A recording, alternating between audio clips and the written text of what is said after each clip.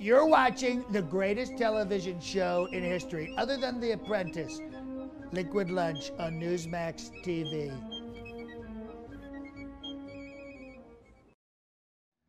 Hey, welcome back. We're breezing through hour 2 of a Freaky Friday edition of Liquid Lunch on Newsmax TV. No, that was not President Donald Trump, but very good impersonation by our good friend John DiDomenico. And the president can't be imitated because he's off the charts with his performances. I love when he came out yesterday with his notes in his hand and said, "Here's what I said." But Johnny D always does a great job for us. Believe it or not, it's actually happened after days of waiting. We've been building it up. Melissa Chen joins us. Your prayers again. have been answered. Yes, for those of you who have been emailing me and DMing me about why do I keep saying she's coming on and she's not on, it's happened. Thank you. Sorry about all the miscommunication. No, it's fine. And your traffic. I blame John. What do you blame me for? Well, I went over the reasons after the show, but we'll table that for the best of Liquid Lunch. Okay, let's not forget. Okay, Monday to Friday, all mayhem goes down right here from noon to 2 Eastern. And then on Saturday at 5 p.m. when you're home, relaxing, have a little Saturday dinner, mix up a cold drink, put on Newsmax, and you get the best shots of Liquid Lunch, which is the best interviews from the week, and all the stuff we talk about behind the scenes, and all the zaniness that goes on, and all the fights I have with the crew. That's all borne out for you in plain sight, and you can decide. But so, Melissa, we had so many topics we were going to talk about with you this week, but they got behind us. The news cycle but just moves Frankie so fast. wants to talk about this persecution of Muslims in China. You know much about this story? Yeah, I would say most of my articles so far, that I've written for Spectator USA have been about the China issue in different forms. I've talked about it, when the Chinese Communist Party celebrated this big anniversary. So I've written several articles kind of going hard against it and kind of supporting even Trump's trade policies on So China. they have the Uyghurs out there in China, Yes, which are they do. Muslim minorities in China. Yes. We learned recently a little bit about how China is treating the Uyghurs. Right. What are they doing exactly? So there was a massive internal document leak. I think it was just a few days ago that the New York Times reported 400 pages of internal documents from the Chinese Communist Party from within the party was leaked. And this detailed Chinese government talking points about how to deal with returning Uyghur Muslim students who are going home to Xinjiang, which is where they live. And they're going to discover that their relatives are in prison. So how is the Chinese authorities of Xinjiang going to talk to these returning students? Because they're free to go and they might talk, they might spread rumors. And so this detailed the Chinese communique about how to deal with this issue. And it was very revealing. It revealed exactly how the Chinese government was, how these camps were arranged, why they were doing it. They said it was to prevent unhealthy thoughts that the Uyghur Muslims were infected. And until they were cleansed of these thoughts, they couldn't be free. Now, the Chinese government says they're just concerned about rooting out terrorism and Muslim extremism. Is there any truth to that? Well, so I think this whole thing started in 2014 when Xi Jinping actually was touring the first time that he was in Xinjiang. And it was shortly after there was a terrorist attack there. There was a bombing.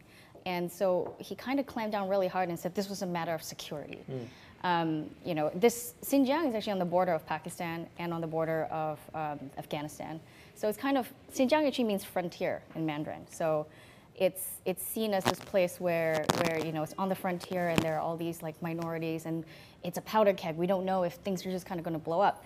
But on the other hand, there's another thing that's been happening in China. It's just that the Chinese party in general wants to enforce some sort of conformity of thought because it's easier to run a dictatorship when you don't have sort of dissenters or people that are too different. So that's kind of what they're trying to root out. I've been saying that around here for weeks now. It's so much easier to run a dictatorship with no dissenters. You're talking about your crew, though. We have way more dissenters than dictators around here. I can tell you that. But, you introduced me over the last couple of weeks to some really interesting, hopefully future guests. Yeah.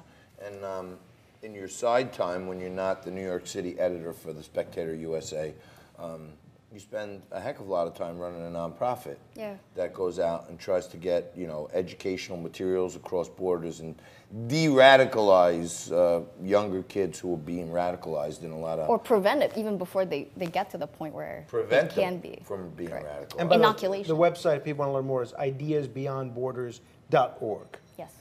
Ideas Beyond Borders. Right. You introduced me to one of your friends yesterday. Yep.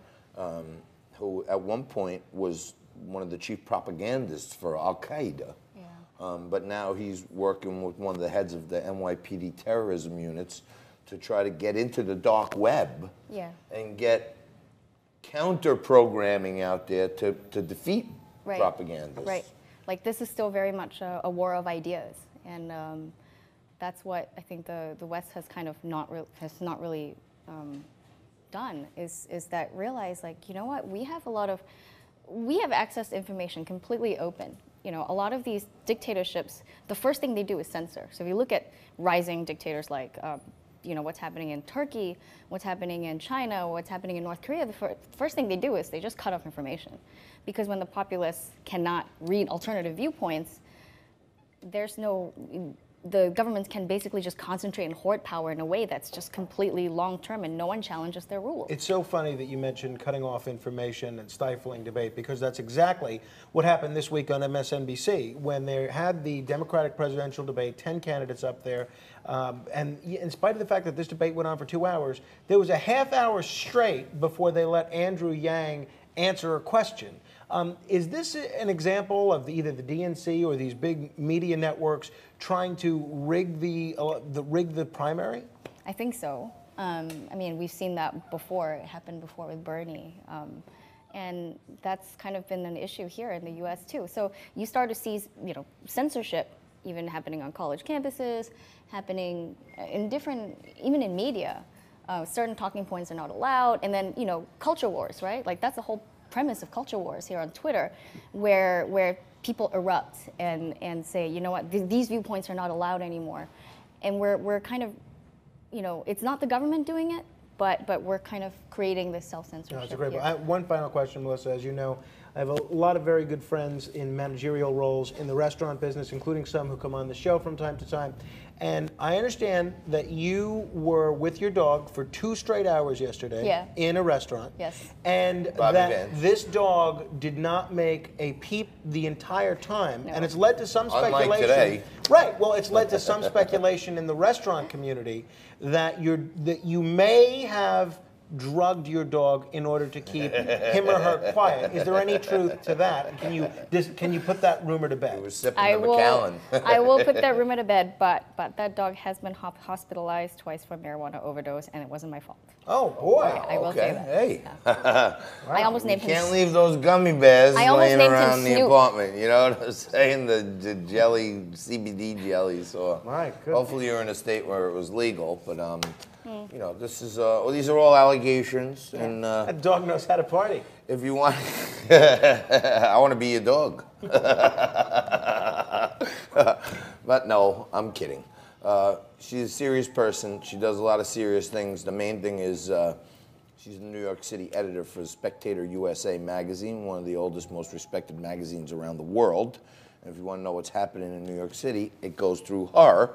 And she's bringing us a whole host of other guests that are going to be doing things to really help our country defeat radical extremism across the country, across the world. So hopefully she'll be back with us again. Hopefully we don't have to ask her 3 times to get her down here once, but who knows? No, we've worked out the arrangements, problems. It's all arranged Yeah. now. Perfect. We're going to take a quick break. We've arranged for another 20 minutes or so of this show for this week, and we're going to try to get through it. You stay right there. We'll be back after this.